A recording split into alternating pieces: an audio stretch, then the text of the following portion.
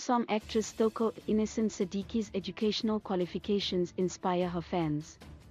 Skeem Saam actress Sthoko Innocent Sadiki's educational qualifications leave Mzansi stunned. Her illustrious career spanning years has seen her being dubbed as one of the best actresses of all time. She is known for her recurring on-screen character of Sthoko on Skeem Saam. On Netflix, Innocent Sadiki has bagged a lead role in an international drama series, The Throne.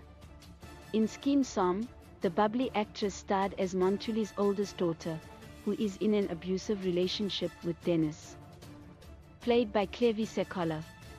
She was cast as Mahlatse, Sipho Ndlovu's on-screen wife. However, it seems she will play a lead role in The Throne in the mix. Well, in the mix of things. She has seen herself trending late with her newfound fame. Inno has been furnishing her craze of acting with some academics. Of late, Mzansi has been wondering where the actress disappears to. After all, we have managed to connect the dots. A few months ago, viral pictures of her graduation party flooded social media, leaving Mzansi with some guesses. She graduated with a master's degree from AFDA.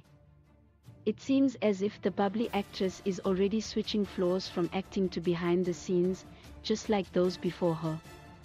The rumor mill has it that she is pursuing her dream to be a filmmaker. Apart from the master's degree, she holds several academic qualifications across the boards of education. In a viral video, Inno's twin sister jokingly admitted that she now has the record for highest qualified in their family and said she should stop because the belts are becoming too much on her neck. Besides her literary genius, Inno is a Jill of all trades. She dabbles as a business mogul and preacher. Of interest is the fact that she is married to pastor's husband, Sthoko Sadiki.